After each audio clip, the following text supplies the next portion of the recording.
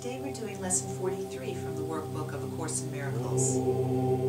Lesson 43. God is my source. I cannot see apart from Him. God is my source. I cannot see apart from Him. Perception is not an attribute of God. His is the realm of knowledge. Yet He has created the Holy Spirit as the mediator between perception and knowledge. Without this link with God, perception would have replaced knowledge forever in your mind. With this link with God, perception will become so changed and purified that it will lead to knowledge. That is its function as the Holy Spirit sees it. Therefore, that is its function in truth. In God you cannot see. Perception has no function in God and does not exist. Yet in salvation, which is the undoing of what never was, perception has a mighty purpose.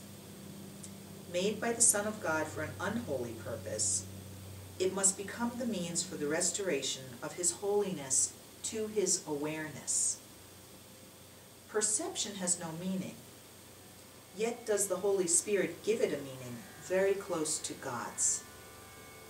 Healed perception becomes the means by which the Son of God forgives his brother and then forgives himself. You cannot see apart from God because you cannot be apart from God. Whatever you do in Him, because whatever you think with His mind. If vision is real, and it is real to the extent to which it shares the Holy Spirit's purpose, then you cannot see apart from God. 3 5-minute practice periods are required today. One as early and one as late as possible in the day.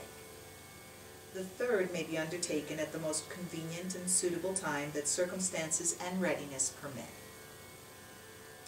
At the beginning of these practice periods, repeat the idea for today to yourself with eyes open.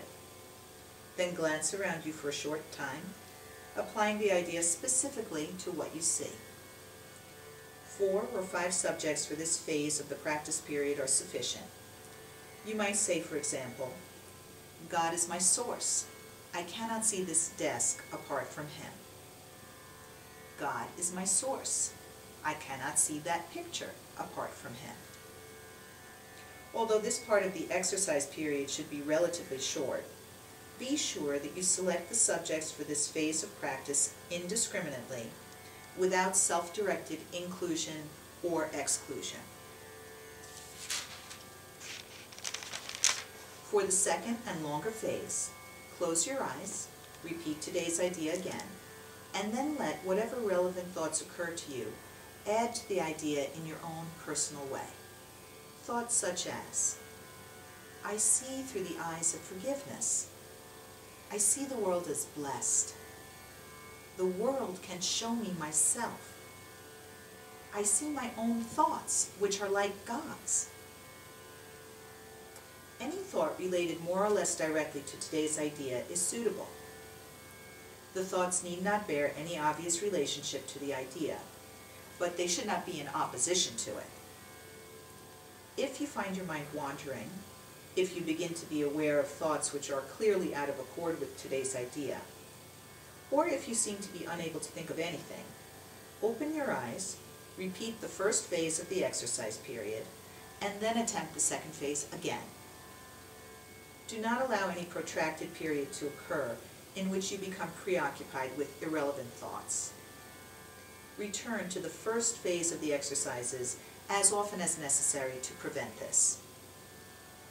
In applying today's idea in the shorter practice periods, the form may vary according to the circumstances and situations in which you find yourself during the day.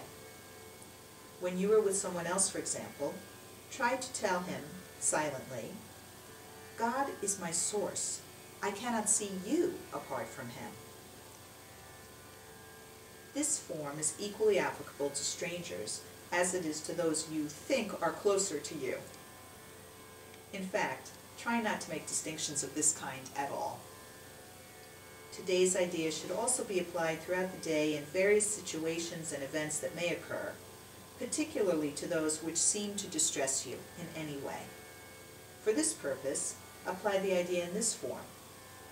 God is my source. I cannot see this apart from Him. If no particular subject presents itself to your awareness at the time, merely repeat the idea in its original form. Try today not to allow any long periods of time to slip by without remembering today's idea, and thus remembering your function. That's lesson 43. God is my source. I cannot see apart from Him. If you'd like to read my commentary on the workbook this year, go to amytorresasing.com and click on Amy's blog. Namaste.